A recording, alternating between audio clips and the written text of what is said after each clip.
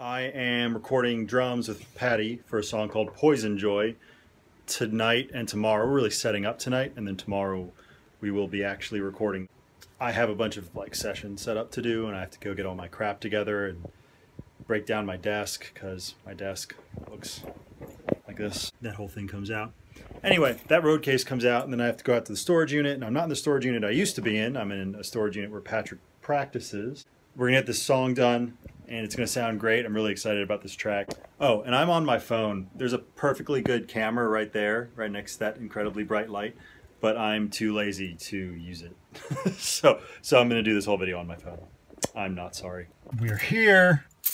So after various technical difficulties, my computer now works. It feels like it's about 90 degrees in the storage unit, and I'm sweating profusely already. That's accurate. It's gonna be a great time.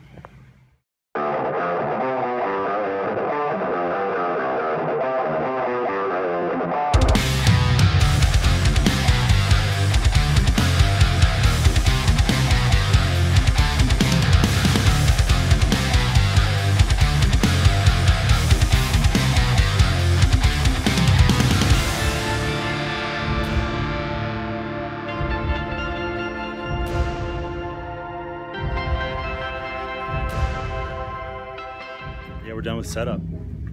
Wow, this is not working. There it is.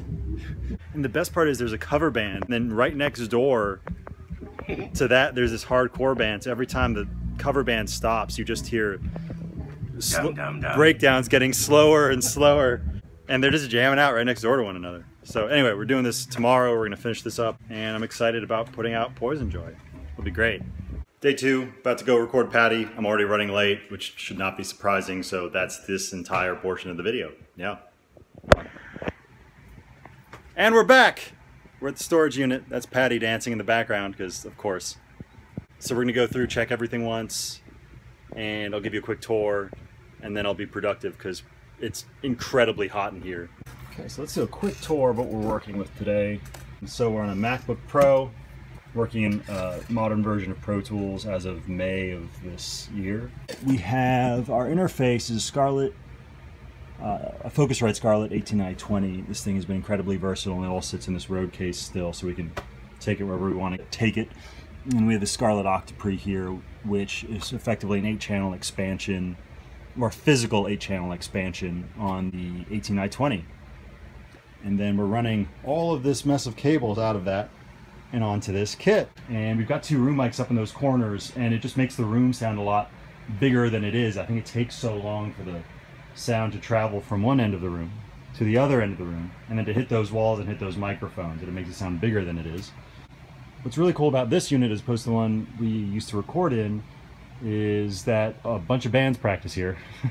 And so there are things like fans and a refrigerator and a whole bunch of foam on the walls, and these things hang from the ceiling along the walls here. These were like dividers for office spaces. Yep. And Wade and Patty rigged these to the ceiling somehow, and it definitely changes the way the room sounds. And this room definitely has less ring to it than our old storage unit. It's more comfortable, and there's a fridge. The fridge is key. All right, guys, I'm going to give you a quick kit rundown. For cymbals, I'm using a APX 14-inch hi-hats. I got a little 10-inch Wuhan splash there. Up top, I'm using a AAX explosion effect cymbal. That's the Ozone model. Up top, I got a little 6-inch stag bell. Underneath that, I have the Zildjian Sweet Ride 21-inch. For my main crash, I have the Avitas Zildjian Crash Ride. That's an 18-inch. Below it, I have a couple cracked cymbals that I made into a stack. The top is an AAX Explosion Ozone, similar to the one I'm using over here. And underneath it is a 19-inch Holy China. Up top, I'm using the 19-inch Holy China. For the kit, I'm using acrylic toms. My rack tom is a 12-inch. My floor tom is a 16-inch. This snare is a 14 by 6.5.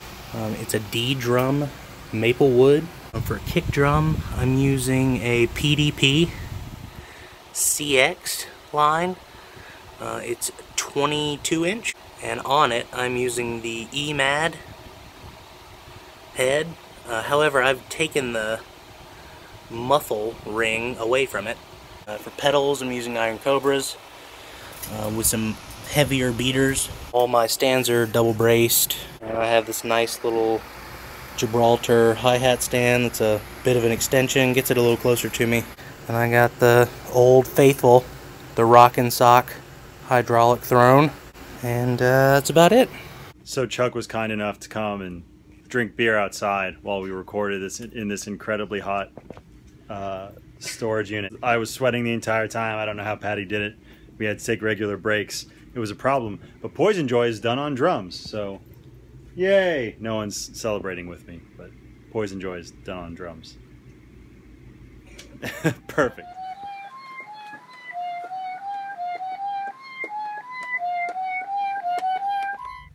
Yep, this is going on YouTube.